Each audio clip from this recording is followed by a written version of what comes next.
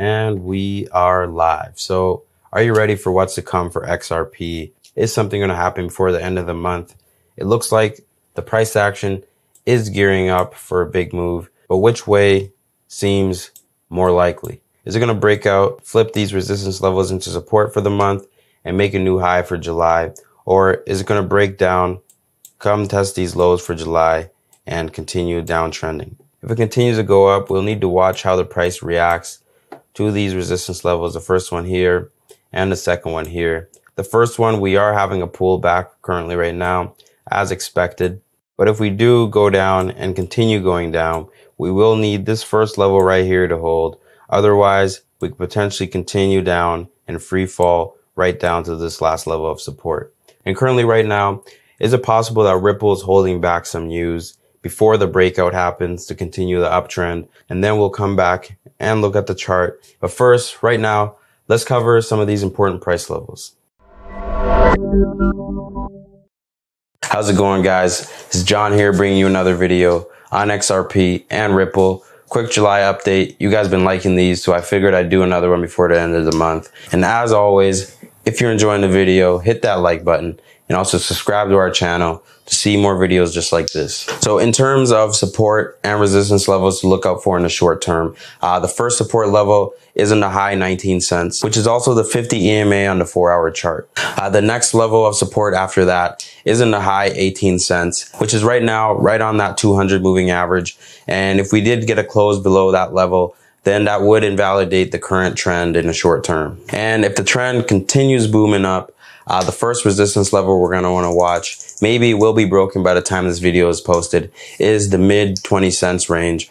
This was the second high of the month so far. And then 21 cents would be the last resistance level and would probably give XRP a new high for July. So it does seem that crypto Twitter is pretty bullish right now on XRP.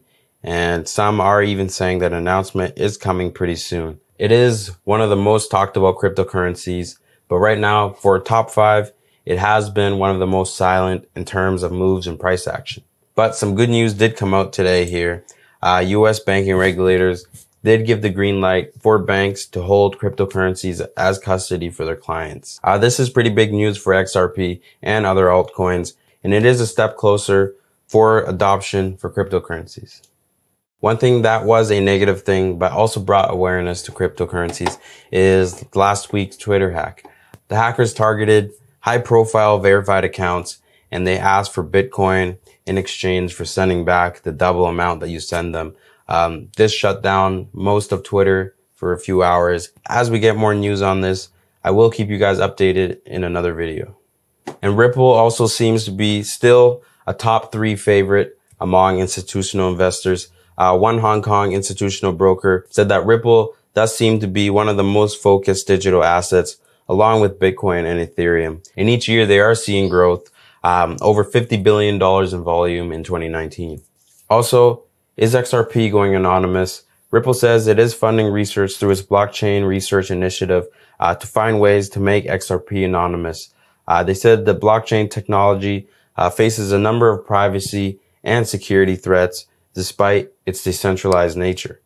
They also noted that businesses that are settling invoices through public blockchains may unintentionally reveal sensitive data about their products and services to their competitors. It does seem like a good idea having a private ledger on the XRP blockchain, since Ripple is targeting banks and the bigger players, and having that option to do anonymous transaction can be very beneficial. Go back to the chart and talk a little bit more about that. So it started off the month with the second low of the year, and it made a crossover right here on the 50-day moving average. At the same time, it did break out of this downtrend channel and went up to test the 200 moving average. It rejected the first time here, came back down to 50, and then went right up through the 200, straight through it. The price then closed above and brought the RSI right in that overbought area. We did make a high for the month of July, which is now a resistance zone.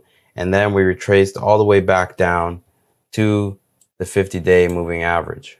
The price bounced again from that 200 moving average. Currently, we have been trending upwards ever since, and it is normal for the price to reject the resistance level the first time around, similar to what happened over here, and then continue its way up. And the RSI right now, it is bullish, making higher lows and higher highs. And looking at the price and where the RSI is right now, if we do go back in this overbought area, then we can potentially see the price right above this last resistance zone for the month. That would be a good range to close the month in. We would have this first level of support here to fall back on, and we probably would consolidate in this range, move sideways for a bit before we have more fuel to go back and test these May highs that are around 22 cents. And with the way the price is moving right now, there is a possibility for a breakout to happen soon, possibly by the time the video is posted. XRP has been known to make big moves, so it could happen with a 10% candle. We haven't had a leg down also in a while, so there is a possibility for a wick below this 200 moving average, this last support here, followed by a recovery right above to bring us to newer highs. My bullish target for XRP for the end of the month is anywhere above this first resistance level here that we covered earlier. And it will be better to see us above the second resistance level, because that would mean we are potentially going to see the May highs sometime in the beginning of August. But if things do go the opposite way, the price that I will be targeting is right around this 200 moving average on the 4-hour chart. I would see that hold as the next support range on the downside, and most likely where you would see a lot of shorts covering that opened up here in this range. I hope you did find this video helpful and you enjoyed it. Let me know in the comments what your price target is for XRP for the end of July. And I'll see you next time. This is John with Currency.com.